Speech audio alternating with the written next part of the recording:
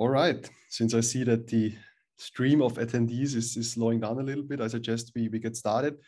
So I'd like to welcome every one of you now again to this webinar on the Norwegian Transparency Act that we're hosting today with our partners Selmer Law that are based in Norway. My name is Harald Nitschinger. I'm co-founder, managing director of Prewave. We are a software solution that is supporting at this point more than 100 companies with various human rights due diligence legislations, such as the German Supply Chain Act, the Swiss regulation on child labor. And we've been working over the last months together with our legal partners on making our solution also ready for the Norwegian Transparency Act.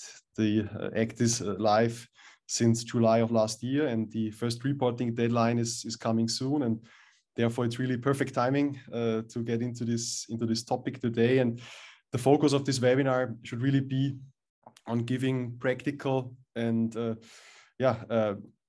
practical strategies and best practices on how an implementation of the law can be realized both in an efficient, but of course also in a lawful and compliant manner. And for this part, we have brought our partners from Selmer into this call, and they will start by giving an overview of the Transparency Act in general. And then we will go into the second section, which is the main part of the webinar, where we will focus on the specific legal requirements and highlight some strategies for an efficient and software-based implementation. And we plan to leave room for at least a 10-minute Q&A at the end.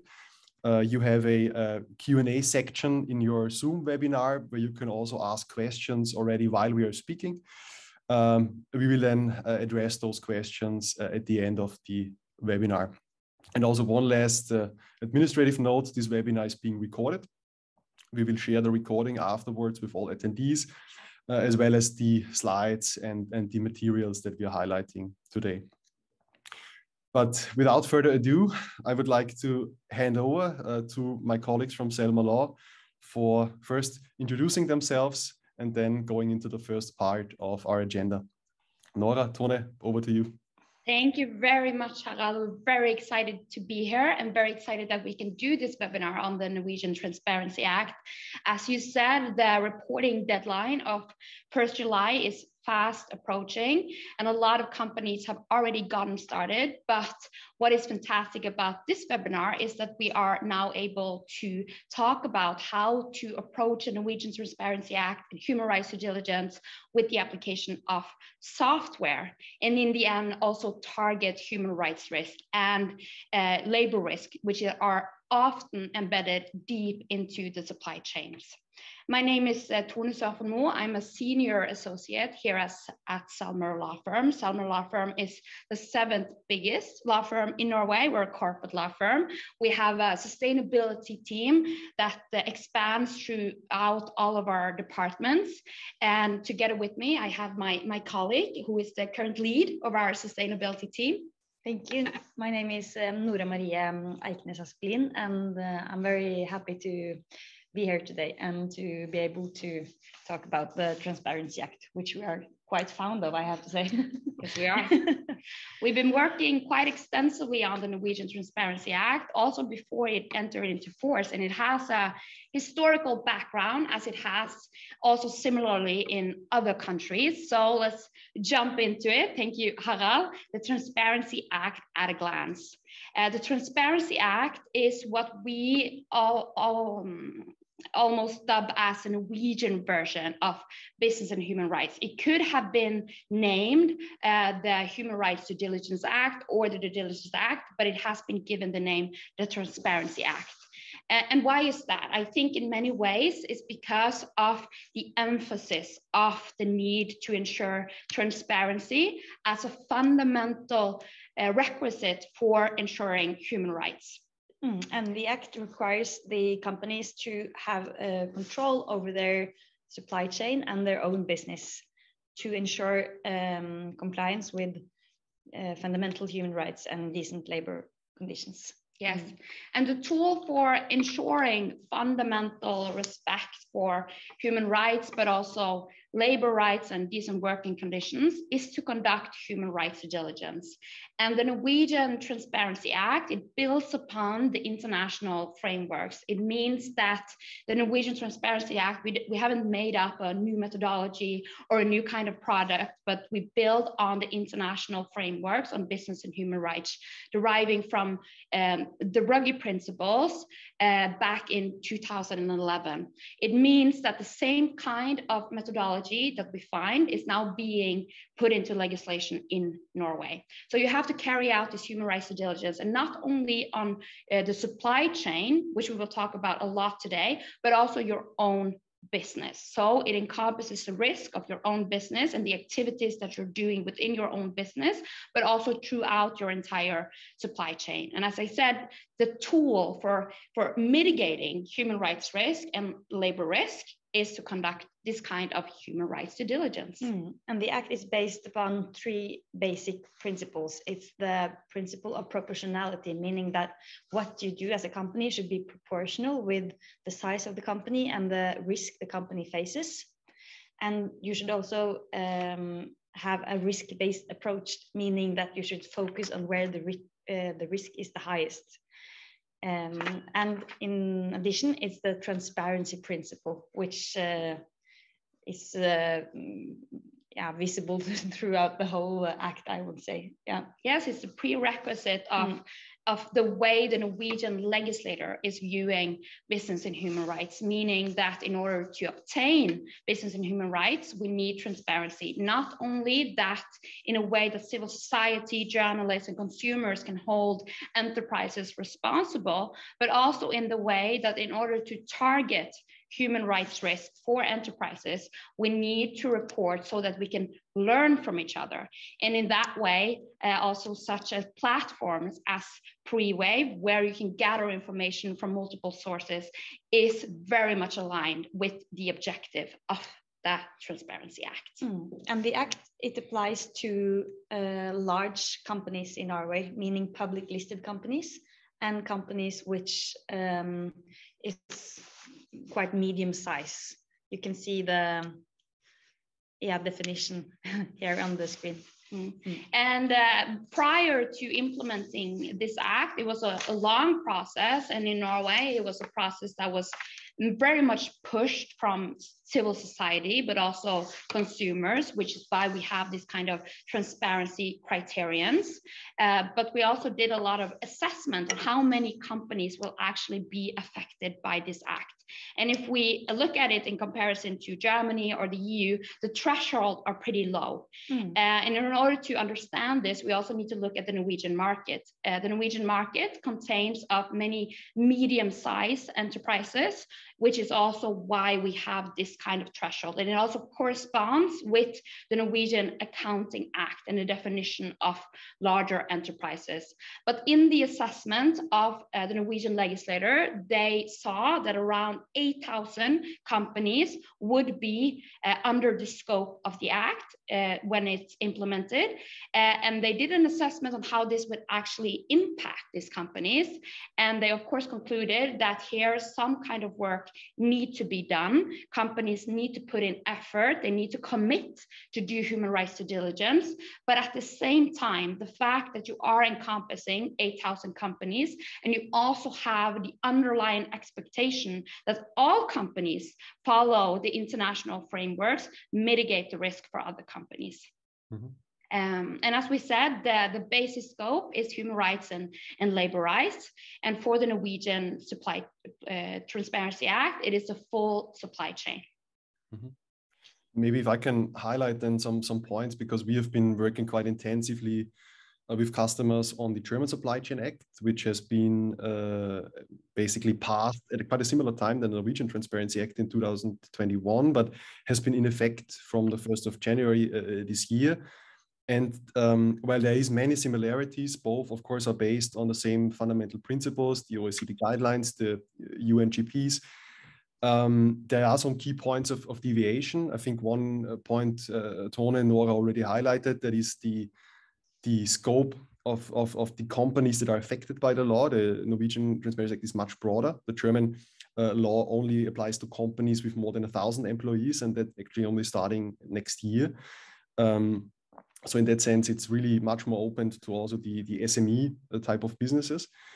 And one other key point of differentiation where the Norwegian law is already much more in line with the upcoming European CSDDD is the scope on the full supply chain. In the German law, actually only the first tier suppliers are in scope when it comes to regular risk analysis. And you only need to focus on risks at your second or third tier suppliers. We call it tier N suppliers, when you become aware, when you have substantial knowledge of issues, and then you need to take action, but only on such an ad hoc basis and not on a proactive basis. And this is really a key differentiator where the Norwegian law is already much more in line with the European law that's also coming up. If I can just add two points, just adding on what you just said now, Harald, because it's two crucial points to be made on the Norwegian Transparency Act and what we are now seeing the implications of this act entering into force. The first one is, of course, the scope of the act. It covers Norwegian enterprises, but we also think that a lot of participants maybe are global enterprises. And if you have Norwegian activities and if you're tax liable to Norway, you will fall within the scope of the act, but it will be limited to the subsidiary. What we are, however, seeing is that these forms of legislation, even though the scope of the act is clearly defined, it has broader implications. And that is very clear from the Norwegian Transparency Act due to the fact that the reach is the full supply chain. It means that if you have a Norwegian customer, it can ask their suppliers based in Germany or other countries for their sub-suppliers, because the reach is not only limited to tier 1. In that way, it has a broader outreach than the other acts, because it obligates the businesses, Norwegian businesses, to get in information about the full supply chain. In that way, it has a very broad outreach. Mm-hmm. And so to sum up, Tone, so a German headquartered company, for instance, that also has a Norwegian subsidiary with tax liability in Norway, that also is above the thresholds named in the law, that would be also falling or be covered by the Norwegian law, but only for the scope of the Norwegian subsidiary. So the suppliers of that subsidiary and the business area of that subsidiary. Is that a correct summary? That is correct summary, Harald. Okay, good. Great. Then I think we can take a step into the core agenda point, and that is really looking at the legal requirements of the law and how these can be actually implemented in practice, and what strategies we recommend and we see both in general, but also for a software-based implementation. I also see already some first questions coming in. Please feel free to ask any questions that come up. We will get to them then at the end of the webinar.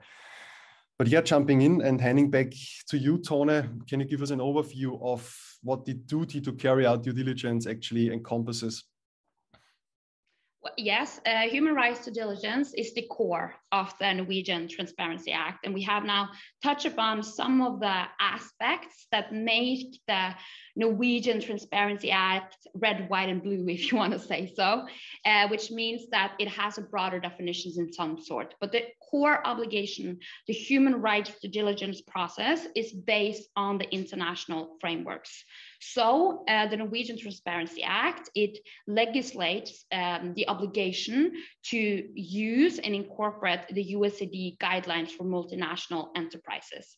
The USDD guidelines corresponds with the UN guiding principles on business and human rights, which rests upon the three statutes of protect, respect, and remedy. And the same kind of methodology is found in the human rights due diligence process. And it is a process of 6 steps, which are built on top of each other. And it is a dynamic process. It means that you continuously need to improve your human rights due diligence and continually need to update your human rights due diligence depending on how your business evolves, or how your risk picture is being altered.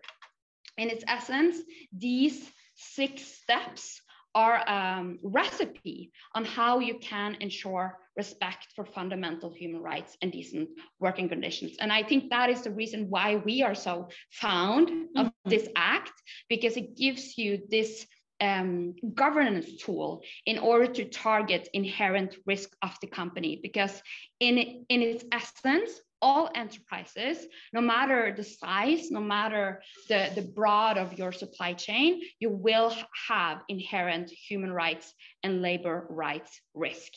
And as we will see, we will now dig into the different steps. This methodology might be known to some of you already, because this is the methodology we already use when we work with compliance. It's a risk-based approach. So our message to enterprises is to take human rights due diligence, but also look at what you already have, meaning the compliance structure that you already have in your company. Because to have guidelines in place, setting out the ambitions of the company, but also the notions of the company, many companies always already have this, for example, on anti-corruption. And this can be built upon. But what we need to say before we dive now into the different steps, because we want to dive into the steps by the way of talking about the steps, but also showing how you can use software implementation, is to mention again these fundamental principles. And why is that important? I said just now that all companies will have an inherent human rights risk. All companies can map out that maybe they are in risk of violating fundamental right to freedom of association or organization. But how do you manage these risks so that it is proportional to your company and that it doesn't become overwhelming? The very solution to doing so and to not get completely lost in the forest when you're doing your human rights due diligence is to follow strictly and use the principle of proportionality and the risk-based approach. The principle of proportionality means that the work that you're carrying out, the amount of human rights due diligence, must correspond with the size of your company, but also the identified risk.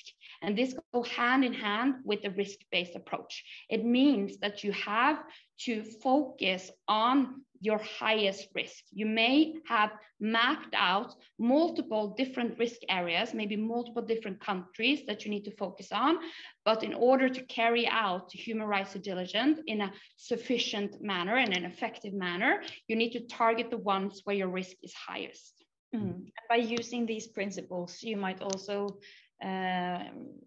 see that your actions will actually have effect, because you prioritize the areas where the risks are the highest and where the company actually might do some effective measures. Exactly. All right, Tara.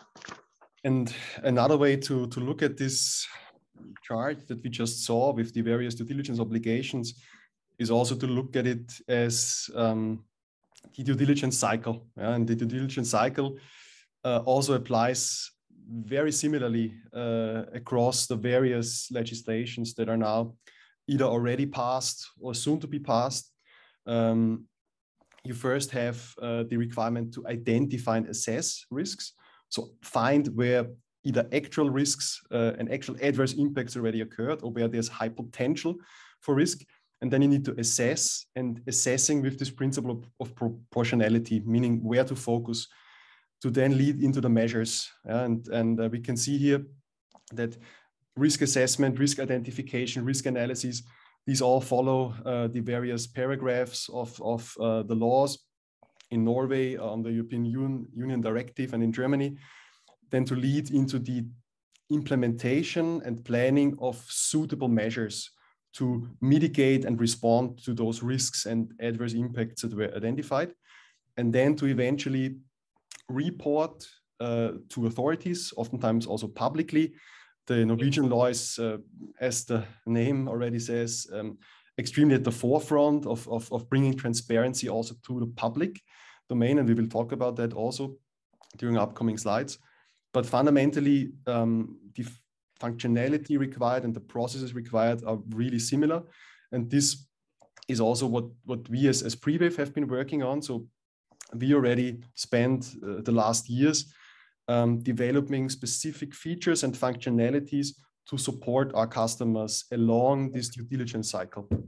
We have various tools, and we will get into them, to help our customers identify risks at suppliers, also to identify the whole supply chain.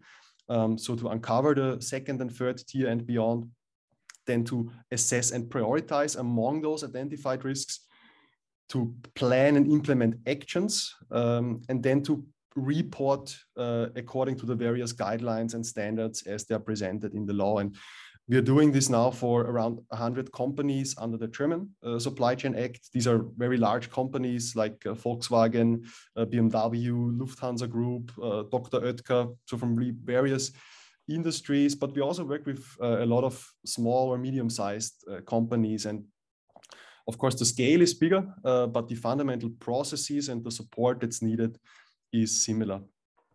And with that sort of introduction, I now hand back to Tone and Nora to give us the first introduction into the legal requirements, starting with the responsible business conduct and how they can be embedded into the enterprise's policies.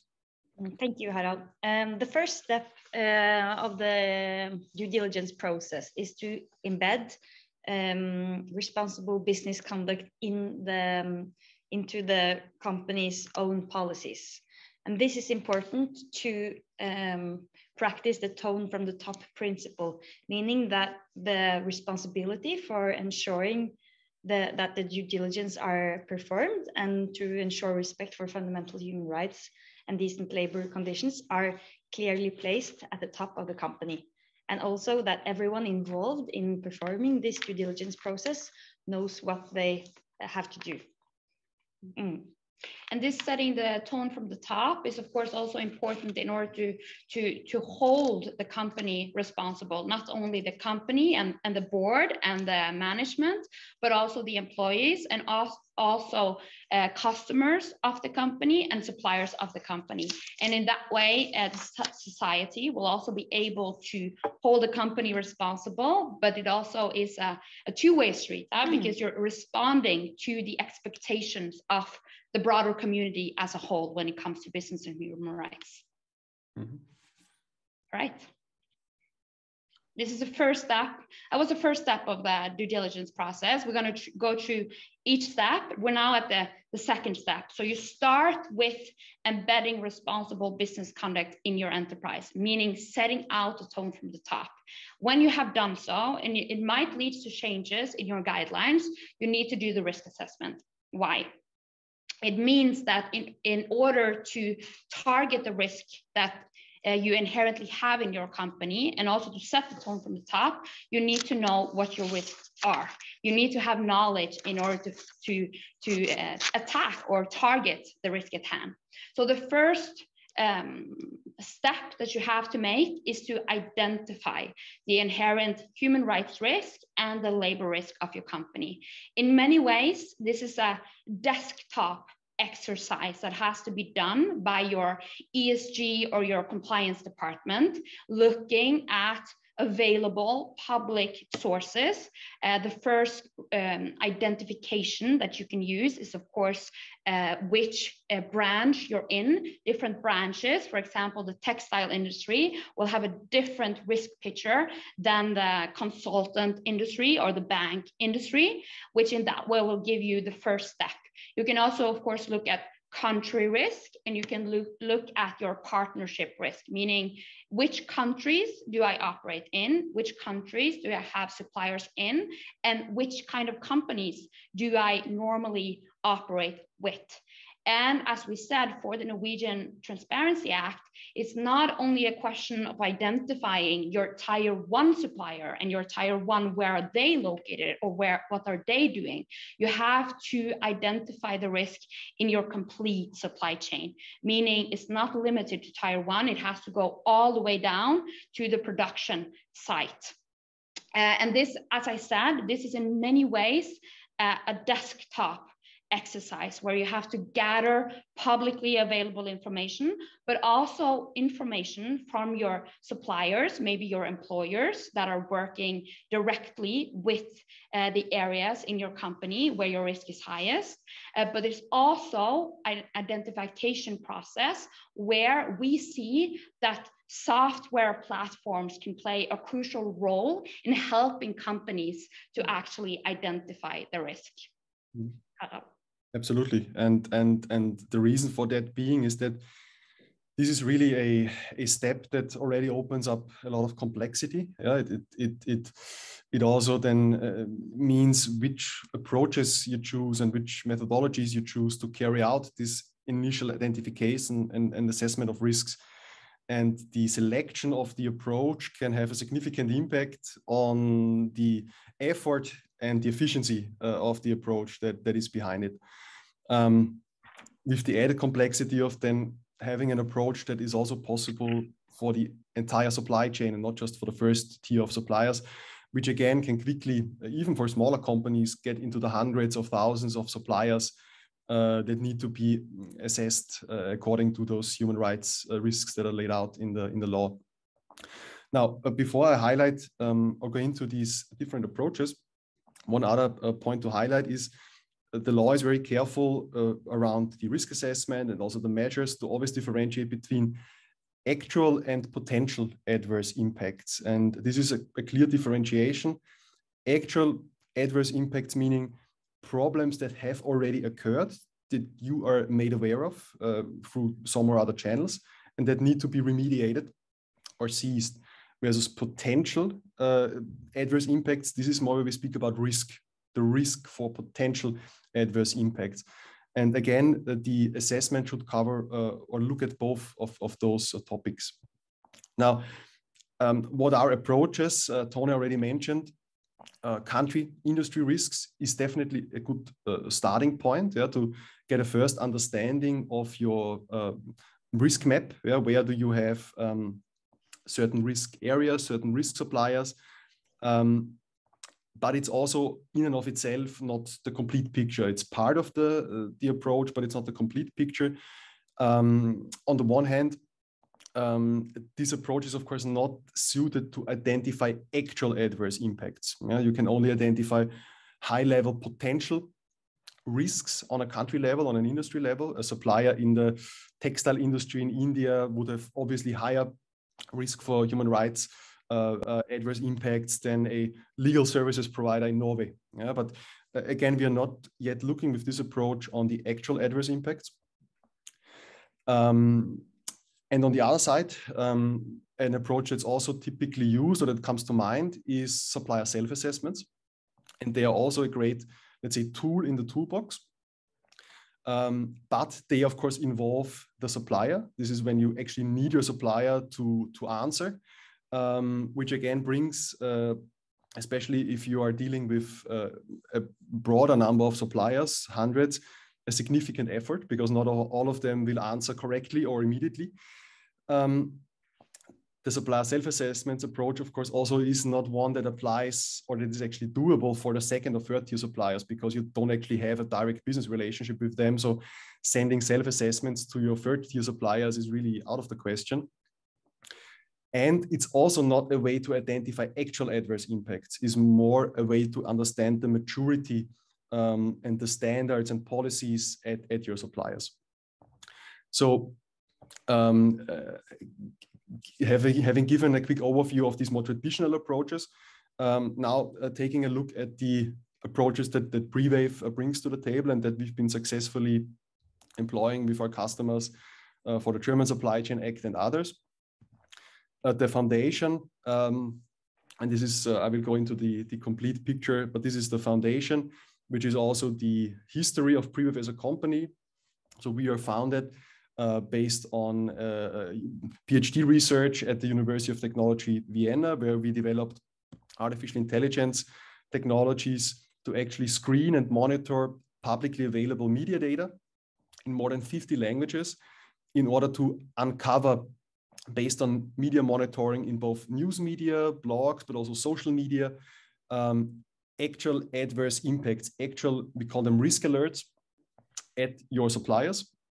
And this, of course, is an approach that does not involve the supplier and therefore works for the whole supply chain. And you can employ this for a direct first-tier supplier all the way down to the mine or raw material level to understand, are there citizens complaining about air pollution? Are workers complaining about working conditions? Have labor rights been violated? So this is really a way that, because it's based on artificial intelligence, is also very automated and can apply to hundreds of thousands of suppliers very efficiently.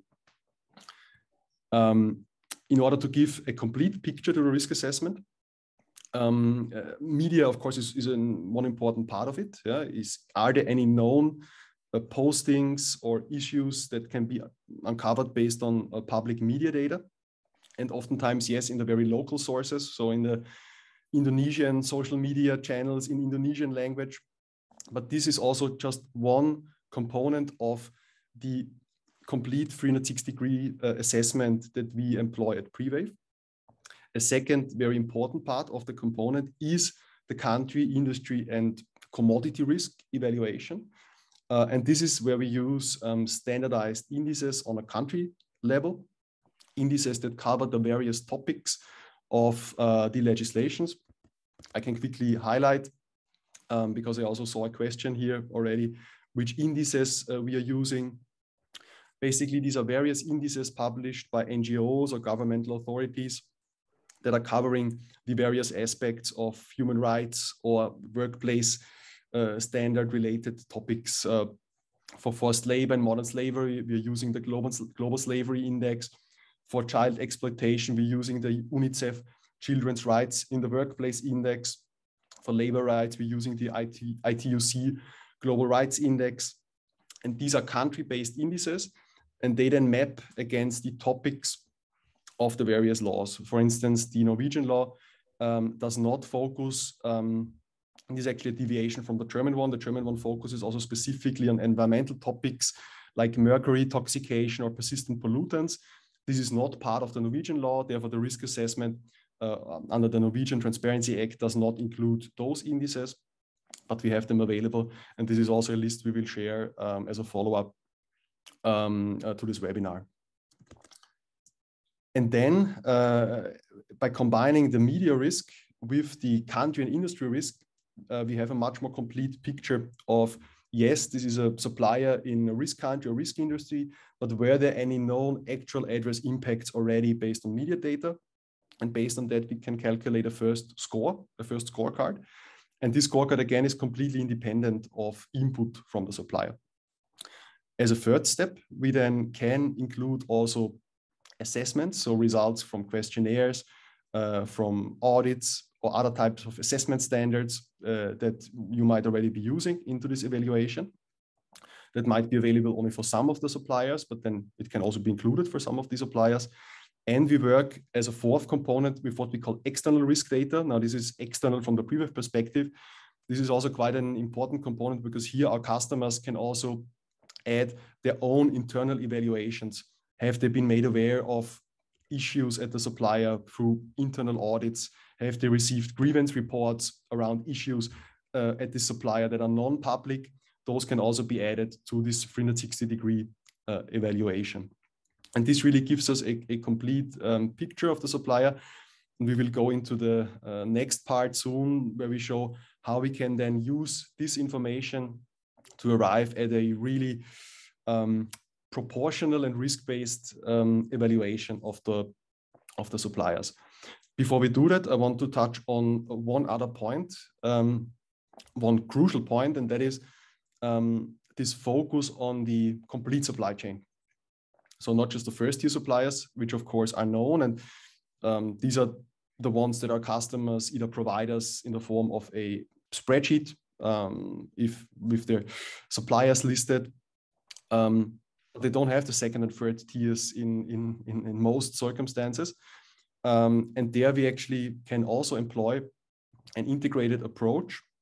We call this supply chain mapping, to actually uncover and bring this transparency to the complete supply chain.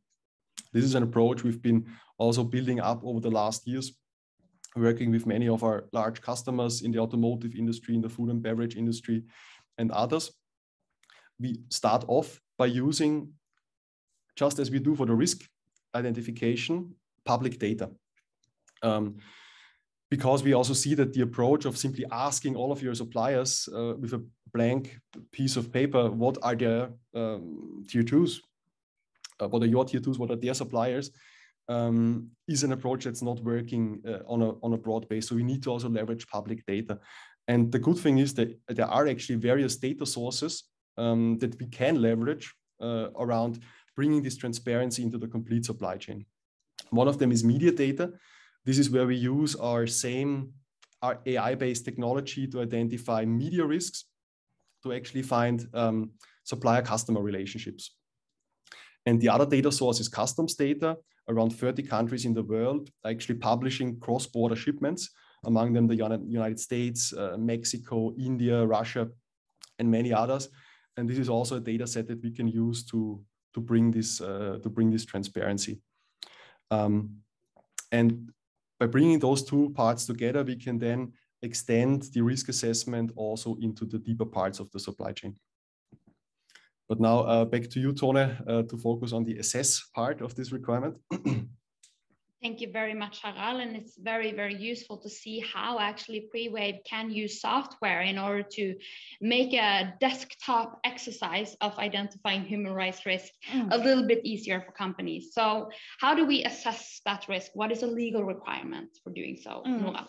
Now you have identified the risk, and you might have identified a lot of risk, and it might be a bit overwhelming. So the next step is to assess the actual and potential adverse impacts on fundamental human rights and decent working conditions that the enterprise has either caused or contributed to. So this is about using the risk-based approach to prioritize the most serious risks identified for people, society, and environment. Mm-hmm. And it's about forming an overall risk picture first, and then prioritize the risk areas for more throughout mapping and measures. Mm-hmm. And furthermore, it's about assessing how the company is involved in negative impact in order to determine what kind of actions to implement. Mm-hmm. And here it's also important with stakeholder involvement when you have identified actual negative impact. Mm-hmm. Okay. I'm going into the actual implementation that we employ at Prewave, and this is now where we employ these terms that were mentioned by Nora and Tone several times, and that are also highlighted in the law, these principles of proportionality and the risk-based approach. Because yes, we need a way to focus, especially if you're looking also at the complete supply chain. And that's why we apply what we call a funnel approach that is primarily based on publicly available data and automated processing that takes us through this funnel and starts increasingly focusing on the suppliers with elevated risks, and then the high risk and critical risk suppliers where we actually want to focus with the most intensive measures. How do we do that? As a first step, we get the first tier suppliers into the system, typically based on some Excel upload, can also be an integration with the sourcing systems of our customers. But then we have the first tier suppliers in the system. We then use our mapping, supply chain mapping technology to expand into the second and third tier in a focused manner. Happy to go into this in the Q&A section, because it's important to focus, to not get too many tier 2 and tier 3 and beyond suppliers. And then we run them as a first step to the country and industry risk analysis. Also, we can look at risk commodities, basically giving a first evaluation and more or less eliminating the non-risk suppliers. Those suppliers that are clearly not in risk countries, industries, like the Norwegian law firms, for instance, those are not in this next step then of suppliers with some risk. Here we continue with suppliers that are in a risk country or a risk industry or risk commodity to then apply on those suppliers the 360-degree scoring approach. And this is then this second filter or hurdle in the funnel, however you want to call it. But here we then apply the media screening. So each of those suppliers with some risk, we screen based on 5 to 10 years of media data to identify what has happened at that supplier, and to complete the first scorecard based on this combination of country risk, industry risk, and commodity risk, which is based on indices and more statistical information that I just showed you earlier, with the actual picture on the supplier, based, for instance, then on the media screening or certain assessments and customer internal information that's already available. And this gives us a nice focus. To show a quick jump into the system, how does this then look like in the system in practice? So the key visualization we employ here is the risk matrix. And the risk matrix is the tool we use to then visualize hundreds, thousands of suppliers, tier 1, tier N suppliers, in a risk impact approach. And this is precisely where the principle of proportionality then comes into play. Because on the x-axis, we show suppliers with significant risk, for instance, because they're in a risk country, risk industry, and had previous issues. And on the y-axis, we look at the influence that you as a customer have on your suppliers. And this is where the proportionality comes in, because due diligence is always based on not just where you identify risk, but where do you have influence to actually change those risks and to mitigate those potential adverse impacts. And this is what this risk matrix shows, because in the top right, then we highlight those suppliers where there's both risk and influence. And this is then what determines here the red, dark red, light red, yellow, which is what we call the action priority. And for each supplier down here below, we calculate this action priority, meaning you should then focus your actions on those suppliers with a high or critical action priority. And this, let's say, scorecard and scoring system is completely interactive. So you can actually dig into the various topics. You can dig into why does Borealis in Antwerp now have a score of 34 in human rights? Well, because they have been involved in modern slavery situation with one of their construction sites in the Netherlands, in Belgium recently. And this is then precisely this tool that we then use to feed into the next step, which we now get into, which is the definition of measures. And with that, I hand it back to you, Tone and Nora. So we now arrived at the third step of the human rights due diligence. The risk assessment and identification and assessing where to prioritize is, of course, crucial to undertake before you arrive at the third step, because at the third step, you're in the phase of actually implementing suitable measures. In order to know what is suitable, you need to know where your risk is highest, and you need to know where you can actually have an impact, as Harald just says. And the measures that you are to place into effect is either measures that can seize, prevent, or mitigate the adverse impacts that you have now identified in step 2. This means that the measures that you implement need to be linked to the level of risk that you have identified, the specific risk. Maybe it's a risk of child labor, or maybe it's a risk of freedom of association, which will then inquire you to put into place different form of measures. But the obligation is to then follow up the risk that you have identified in your step 2 with suitable measures in step 3. Mm-hmm. And the way this is then realized in the system is that precisely on this risk evaluation of an individual supplier, considering on the one hand the potential adverse impacts, which is the action priority, and the actual adverse impacts, which is the alerts. For instance, here we have 5 actual red flag alerts around this topic of forced labor and modern slavery.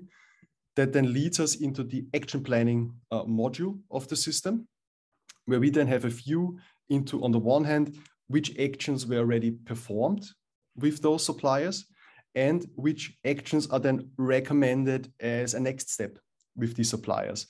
And this is what you see here. We have 3M in the US, where we see the last actions were a basic and detailed self-assessment that were sent through the Prewave system. And here we have a supplier where certain follow-up actions are recommended. These are then actions on the one hand to remediate actual adverse impacts. So in this case, to remediate a case of lawsuit and sexual wrongdoing at this supplier, the system recommends to send a statement to the supplier, which can be done directly through the system, and to also further elaborate on the human rights and health and safety risks that are identified here. The system recommends a detailed self-assessment that can also be sent through the system. We provide a standardized set of questionnaires that are focusing on each of the topics mentioned in the law: human rights, health and safety, labor standards, working conditions, and so on. Well, excellent. So now we have step 1, 2, 3. We have implemented suitable measures, which needs to correspond to the risk that you have identified. And now we jump to step 4, which is tracking. And this next step is about track the implementation and results of measures pursuant to the implementation of measures you've actually done. So it's about ensuring that the company's actions do actually have effect. And to do so, the company needs to have enough information to ensure that the implementation does have effect. This is precisely how we work in Prewave with the system of the action planner, where you can plan actions, but then also can implement them. You can track the status of the various actions. Are they in progress? Are they already done? And you can then also add to each individual action, for instance, here to this human rights and labor questionnaire that was sent out, also additional documents. You can add comments, you can assign these actions also internally to really carry out this process of following up with actions and documenting the implementation, tracking and documenting the implementation and status of the various actions. And in its essence, Harald, then the Prewave platform, it gives you a software solution to do your risk prioritization, also gives you a tool to implement low threshold measures and also to track the implementation of measures you have conducted. And in its essence, these are steps that are crucial to your human rights due diligence, and which also forms the basis of the annual account that you have to produce under the Norwegian Transparency Act. I saw that we had a question of what does transparency actually means? And in the Norwegian Transparency Act, that translates into an obligation to publish an annual report on what kind of efforts you have undertaken for your human rights due diligence and information requests. This means that everybody in society, be it civil society, journalist, or a consumer, can pose a question to you as a company on how you are working on human rights due diligence or mitigating a specific risk or how your product is developed. And the first transparency obligation is to publish this annual account, which in its essence means that you need to provide information about your company, your operations, what kind of business you are doing, setting the frame for the risk picture of the company, and then inform on your human rights due diligence processes, and as a supplement, the identified risk picture. And this is, of course, then, let's say, where everything comes together when you are using a software-based approach, where you're both carrying out the initial risk assessment, but then also tracking and implementing the measures using that system, that you can then have also out of this one single source of truth, a report generated that can form the foundation for this annual account. And we are currently in the final stages of preparing such a report. You can see the current draft of this report on the right-hand side here. And this report, again, just covers the three main topics or requirements that are mentioned in the law. On the one hand, a quick overview of the structure of the enterprise and the area of operations. We can, for instance, based on the data we have in the system, highlight how many suppliers there are in the system, in which industries, in which country they are situated, just to give a broad statistical overview of the types of operations of the business. But then in section B, which is then focused on which adverse impacts, either actual or potential, were identified, we can actually draw then on the information that's in the system. So how many red flag alerts have we found in the reporting period on your suppliers? Have there been any of these severe adverse impacts, actual adverse impacts identified? And we can then report them basically as a count. Yeah? There's no requirement to outline specifically at which supplier, but just to give a broad indication of the number of risks identified in which area. And based on the measures that are then tracked in the system, we can then also provide the corresponding information on which types of measures the particular company was using, and the number of those measures that were during this reporting period planned and already implemented. And this is then, let's say, really a very powerful way of giving a clear basis then also for the annual account as part of this section 5.1 requirement. And last but not least, Tone, the right to information. Yes, there is a transparency request information. Yeah, and this is the last part of the due diligence process. And this is also an expression of the transparency principle, meaning that any person might send a written request to the company requesting information about how the company handles its human rights and labor rights risk in its supply chain. And the answer the company is obliged to give depends on the assessment made and the proportionality principle, meaning that the answer should be proportionate. Yes. Yes. I think we would like to sum it up a little bit, maybe, Harald, so we have time for a few questions at the end.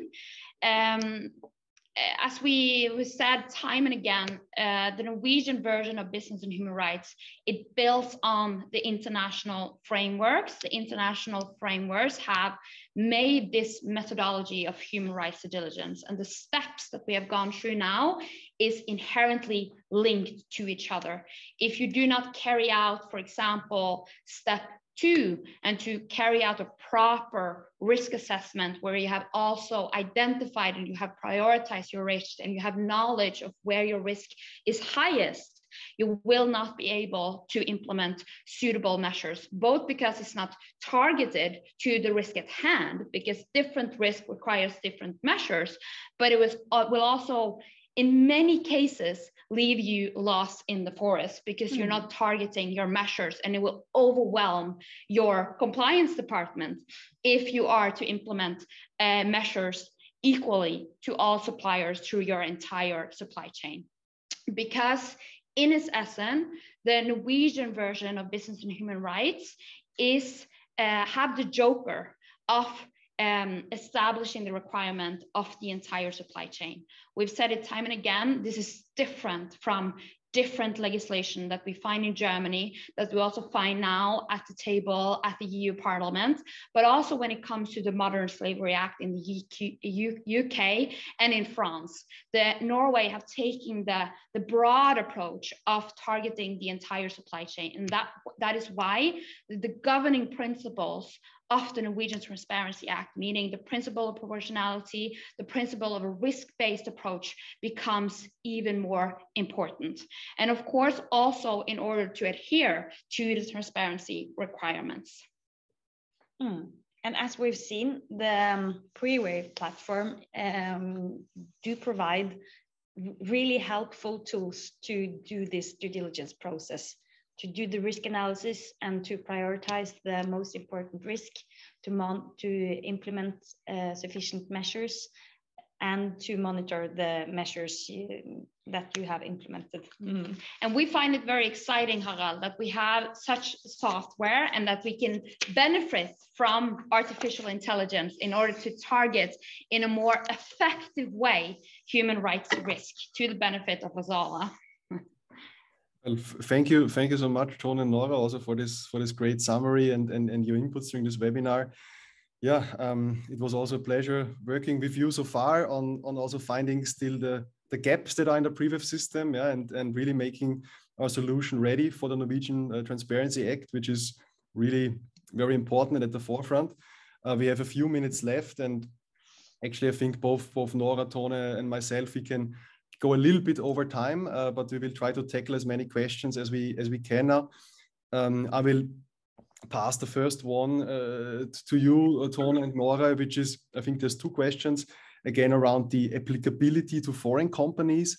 So somebody's asking a question that they have, that they are a foreign company, they have more than 50 employees abroad, but not in Norway. Does this mean they fall under the Act in Norway or not? This is the question by Mr. Reich asked at 10:20 o'clock. Well, the core criterion, and that you would need to trace back and double check, is whether or not this foreign company, which I presume then maybe is a Norwegian subsidiary, even though the employers are not based in Norway, is tax liable to Norway. In the event that this subsidiary is tax liable to Norway due to the fact that the economical activities is in Norway, then yes, the company would fall under the scope of the Act if you meet the thresholds in the Act. So this also applies. I see in a second question that goes into the similar direction. I'm selling a product into the Norwegian market, but do not have an office in Norway. Again, if this activity in the Norwegian market leads to a tax liability, then yes, right, potentially. But if there's no tax liability in Norway, then this would also be a clear indication that you do not fall under the requirements of the law. Is that correct? That is correct. The Norwegian Transparency Act is a Norwegian law that applies to Norwegian companies and those companies that are tax liable to Norway. So it is a desktop exercise done with maybe your in-house tax lawyers that can check whether or not you're tax liable to Norway. Not all companies that provide services to the Norwegian market are tax liable to Norway. Perfect. There's one more question, which I think is also best answered by you, and that is, how extensive should this annual account be that also needs to be published publicly on the website? Is this expected to be a 50 to 100 page document, or is it also expected to be a much shorter, more high-level document giving a very general overview? Do you have any guidance or ideas on that? Well, I can say already now that it's not expected to be 50 to 100 pages. Norwegian companies, we write short when we make an annual account.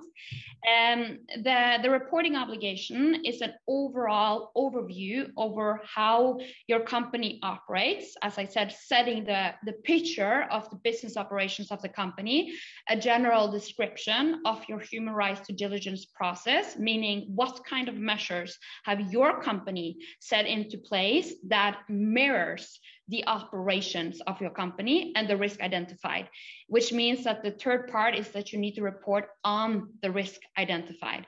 And this is somewhat new in the Transparency Act, meaning that you not only have to report on what kind of measures you have done, but also the risk identified within your business operation, but also your supply chain. This reporting obligation and what we have seen is that most Norwegian companies will keep this brief, but they will have to report on these three criterions. And in addition to putting it in your annual account, you need to make it publicly available, meaning on your homepage. And one of our notions is often that the Norwegian Transparency Act should be seen in the context of sustainability or ESG in full, meaning that the Norwegian Transparency Act is in its core social sustainability. And many companies then include reporting on the Norwegian Transparency Act within the scope of sustainability work of the company and compliance work of the company. But in sum, no, it doesn't require 50 to 100 pages, but you need to report on what is required under the Act. Excellent. It's currently 11 o'clock. What we will do is summarize some of the questions, and also where we can answer them in writing and submit them as part of the follow-up mailing. There are many questions related to Prewave itself, and they can clearly be answered by myself as well. But we can maybe take 5 more minutes to answer some of the themes or questions that are reoccurring. I will quickly go through some of these questions that are more related towards Prewave, by which means are the thresholds set, prioritized from low, medium, high, critical. That is actually, let's say, a standard classification that we bring to projects where we have risks that are clearly mentioned in the law, such as child labor. They are prioritized on a critical basis, also based on the severity and the, let's say, impact of those risks that they have in general. But this can be also customized, and we typically do customize this together with customers, particularly if they're working in specific areas where that needs to happen. Another question I saw is a question around stakeholder engagement. So do we as Prewave offer stakeholder engagement, which is also clearly mentioned in the law? And yes, we do. We actually have partners available. The Rainforest Foundation in Norway is one of them, but we also have other human rights consultants as partners that we work with, for instance, already on the German law. And they are then experts on local situations that can facilitate this stakeholder engagement as part of then measures that are implemented towards risks that are identified. I also saw a question, self-assessments are really not the right way to mitigate actual adverse impacts, and I completely agree. We separate in the system between what we call preventive measures, so measures that are more towards reducing risk, and measures that are actual mitigation measures for risks or impacts that have already happened. And a self-assessment is clearly not the one for the remediation. For that, we can have remedial on-site audits. We would typically provide corrective action planning in cooperation with the supplier, where we allow then for this interaction also with the supplier on the platform. I saw one other question, maybe, which was asked again to you, Tone, regarding the tax liability. Does this also include sales tax liability in Norway, or is this not a question that can be answered that easily? Maybe we can follow up on this question, but my understanding right now is yes, that will also be included. It's a question of tax liability in general. I see. And just to add on, you know, Harald, the Prewave platform is a tool for ensuring compliance, and it helps you navigate the road of human rights due diligence, and it also gives you a set of tools in order to set out which measures to set out. But if you have, of course, a high risk supplier, you would also need to supplement the solutions with, for example, an on-site audit. And here, Prewave can help you facilitate putting into place those kind of actions. But it will, of course, also, when you're dealing in a high-risk operations or with a high-risk supplier, it will also require your company to conduct your own assessments and to follow up on these measures. This is, I can exactly agree. Prewave provides some tools for carrying out more digital actions, but of course, we are not auditors, and we do not travel to factories to audit, but we have actually a network of what we call action partners, some of the largest accreditation, certification, auditing bodies worldwide, that can then be used to facilitate audits and then again bring back the results of these audits into the Prewave platform. But this is again where at some point we work with partners as well. I also see the question whether we align the self-assessment questionnaires with a particular standard. We of course do align them with the standards that are also underneath the legislation, such as the OECD guidelines and the UNGPs. The self-assessment questionnaires that we offer are very standardized in the sense that they ask towards certifications and available policies in the various areas. And then we have more detailed self-assessments that can then also be used as the foundation of what we call a desk audit, where again, a partner or sometimes an internal person from the customer would then actually rate and grade the responses of the supplier on a more detailed level. But this is something that we also offer. Do you see any other question, Tony or Nora, that you feel like you can answer, or do we continue with going with the written answers and we call it a day for now? I think it's a very good good way to follow up with written answers. There's a lot of very interesting questions posed.